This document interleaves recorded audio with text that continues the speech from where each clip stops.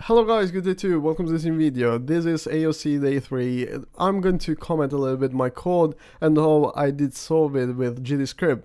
Now, these apps are quite disorganized and like you can imagine, they have rucksacks. The rucksacks have two compartments and the apps put their items inside those two compartments.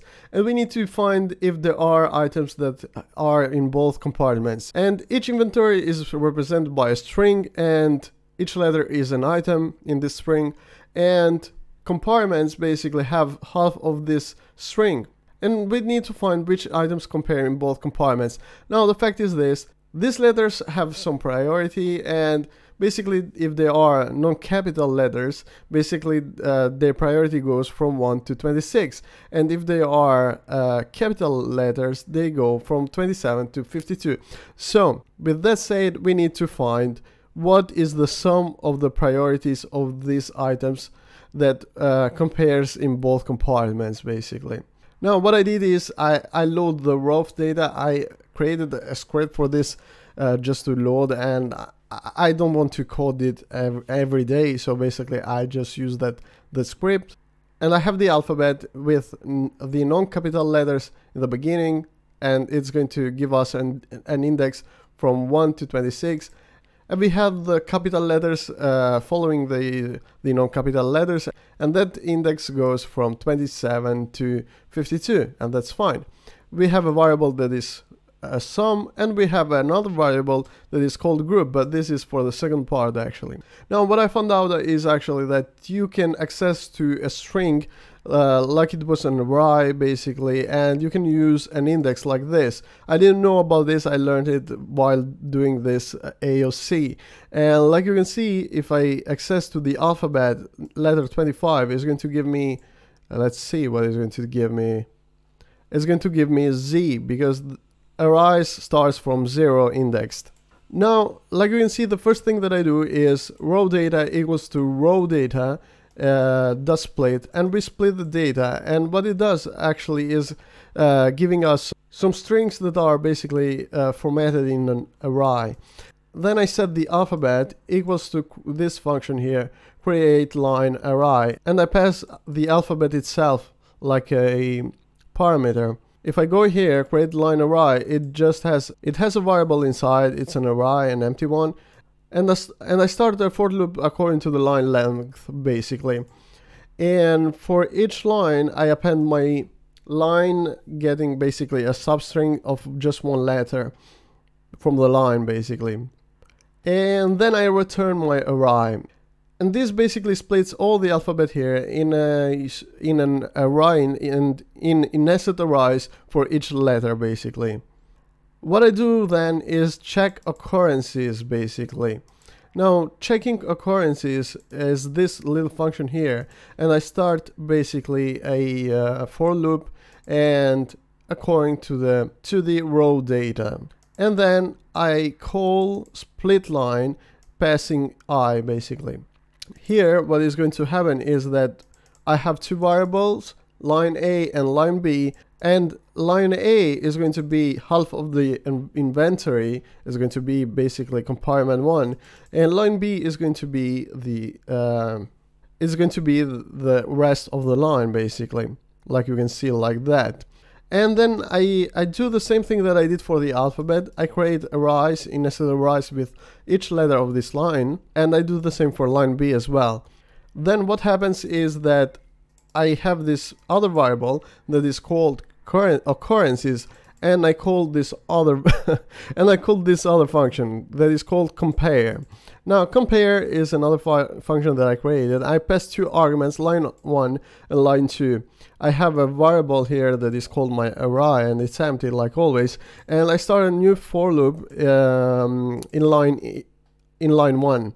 And if line 2 has I basically, I'm going to append I, because that means that both letters are in the same in both compartments, and I return this array, and this way we have all the occurrences. And the next thing that I do is actually to find the index of this letter that is appended to the first index array basically of the occurrences, and I add that index to the sum plus 1 because array starts from 0. And this is part 1, and the part 2 is actually to create groups of triplets, and now I'm going to show you. In part 2 basically we need to create a group of triplets, and we need to compare these triplets if they have the same item, and then we do the same sum according to the priority. And that happens this way. Basically we go here and I create groups of array, and what is going to do that is basically I have a variable that is called index that is 0, and then I have a variable that is called my array and it's empty. Basically we do the same approach. We're going to append stuff to my array, and I run a for loop here in raw data size, and this for loop is going to run on the size of the raw data divided by 3. So basically if we have a raw data that is 300, it's going to be just 100. And then inside the for loop I run another for loop, and this one is going to be for loop B in range 3. Now range 3 goes from 0 to 2, and that's great because that way we can actually get the triplets. Now how do I do that? Now here I append to this variable, my array, basically I append data given by the I of the first loop, that if it is 0, basically it's going to be index 0, and everything starts on index 0, so I plus index 0 plus B that again it's index 0 again. Basically we're going to grab the data 0. We're going to grab the index 0 data from the raw data. Then what we do, this for loop goes on, and we're going to have B that equals to 1, and we're going to grab raw data indexed 1, and we're going to grab raw data indexed 2 as well. And we append my array basically to grouped, and then I reset my array to empty. Now you may be tempted to use clear or erase. That doesn't work because somehow there's something wrong with the RAM memory address, something like that. Who knows how RAM works? Basically they kind of explained me, but I didn't understand that much why this was happening basically. And if you do that, basically every result that you're going to have is going kind of to be empty. And then I add to index plus 2. So that runs again, and we're done. Basically we have triplets, and so we grouped everything in triplets.